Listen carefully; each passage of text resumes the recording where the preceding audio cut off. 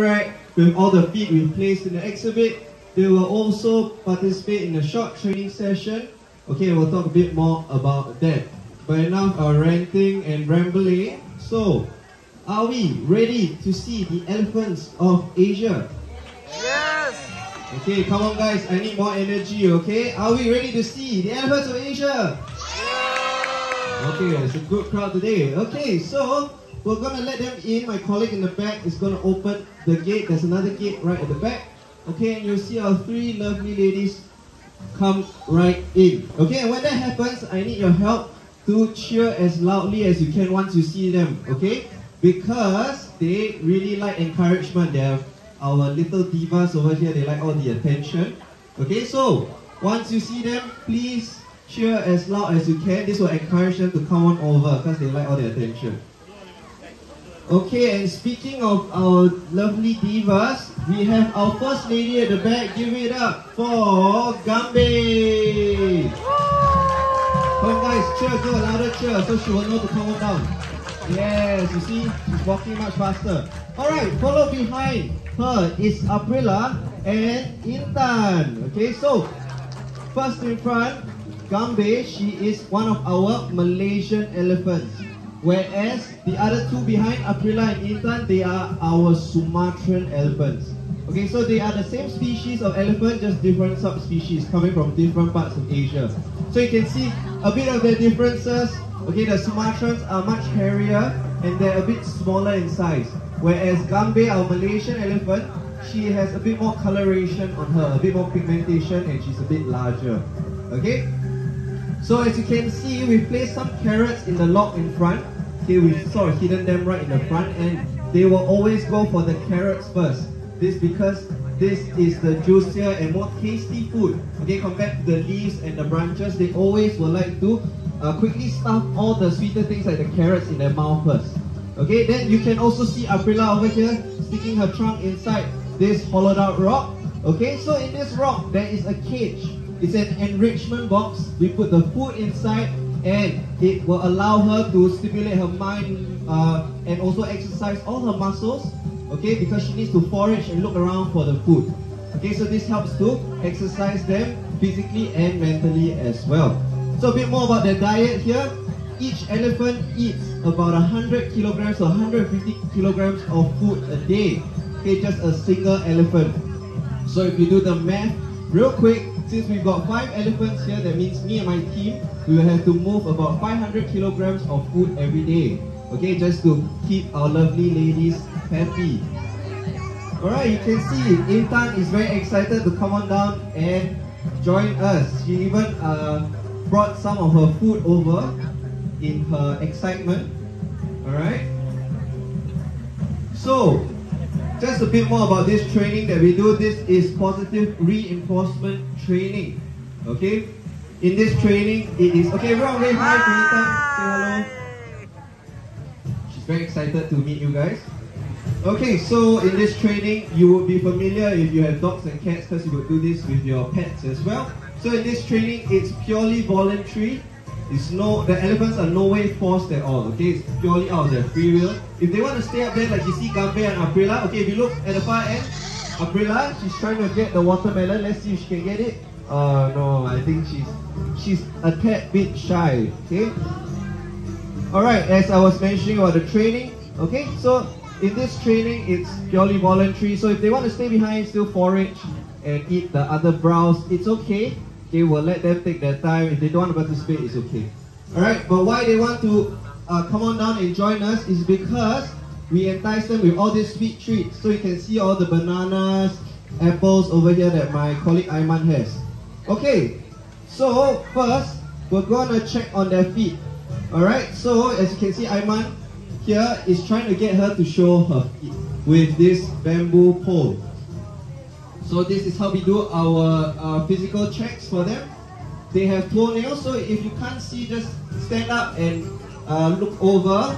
Okay, they have these white things on the bottom of their feet. They are toenails, okay? Very much like us. But in Asian elephants, they have 5 toenails in the front feet and 4 at the back. And they can overgrow. Okay, these toenails like ours can overgrow which can lead to cracks and after infections and all these health problems. So that is why we always need to file them down and trim them. Okay, so elephants actually, in fact, they have a very good life. They will eat very nice foods while receiving manicures and pedicures from us all day long. So we can even get them to show their back feet as well. Like you can see Aiman over here showing how it's done. Okay, so this is how we get them to present their back feet. So a bit more about this training. The training we do is not for entertainment purposes, it's not for fun and games. Okay, the purpose for this is part of their health care. So we can do all these body checks like the feet. Okay, and for the next one that we're going to do, the next check that we're going to do is we're going to look inside their mouths. Okay, so with that I need your help. On the count of 3, can you say 1, 2, 3? Okay, very good. You guys will make very good elephants. You all can be trained as elephants. No, I'm just kidding. Okay, so have a close look right inside their mouths. They have 4 teeth in total, and it's very far back in their jaw, back of their jaw. Okay, they've got 2 on the top and 2 at the bottom. So you see those pearly whites at the back? They're fairly large. Each tooth is about my palm opened out, my hand opened out, or even larger. Each tooth can weigh about 1.5 to 2 kilograms. Okay, very, very steady and heavy, good for crunching down on that fibrous material or the plant matter. Okay, they have very strong jaws and teeth. Okay, so they can easily crack open a large fruit. Okay, sometimes even the tree stem, they can bite it in half. Okay?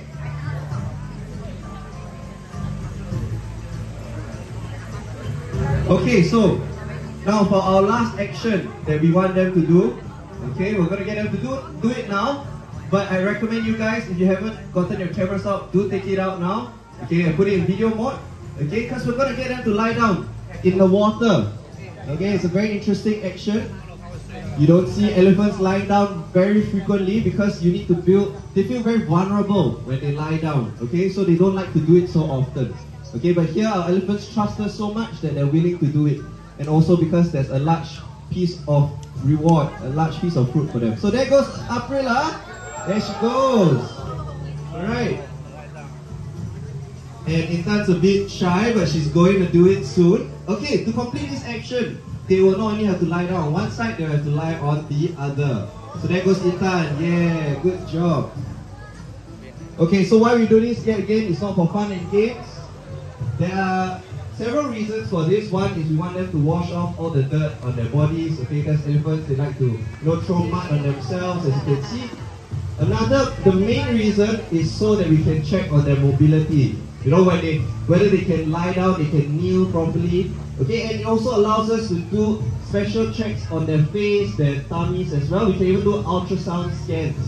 Okay, that is why we condition our animals to do these behaviors.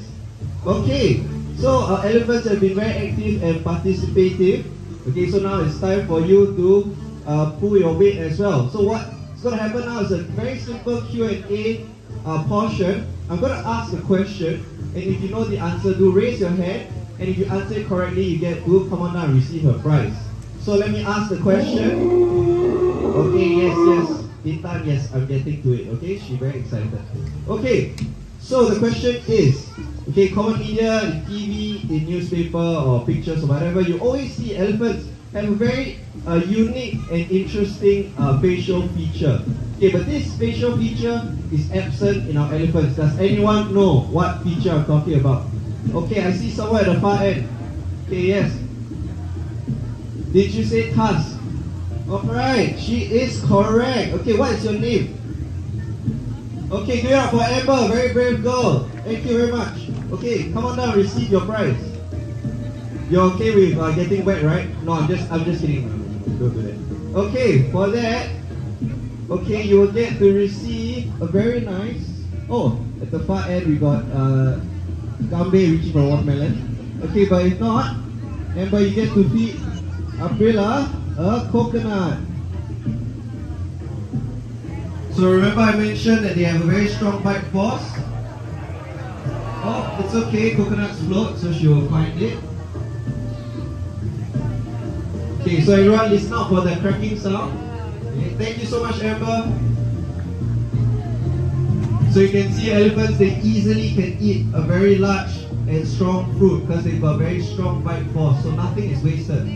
Okay, we've got time for one more question. So, we've established that the tusks are missing. Does anyone know why they do not have tusks here? Okay, yes, sir. Because they are females. And he is correct. What is your name, sir? Okay, give it up for Vada. Very brave boy over here. Give it up, guys. Okay. So, for your prize,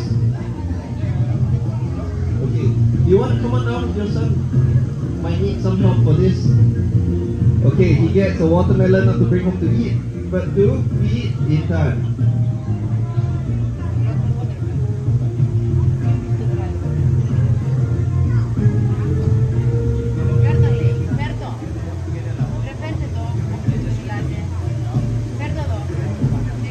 Okay, so you'll see Ethan wrap the truck around it and then she'll bring it in. But don't worry, watermelons do float as well, and she will look for that watermelon. Okay, I think she's got it. Okay, let's give them a round of applause, Vadan and Father. Okay, thank you, and a quick photo op. Thank you so much, guys. Okay, we come to the end of the Q&A section. Okay, I've got a very quick conservation message from our parent group, Mandai Wildlife Group. Okay, here at our company, we support over 40 different conservation projects in the region. Very important in protecting wildlife, such as elephants in the wild.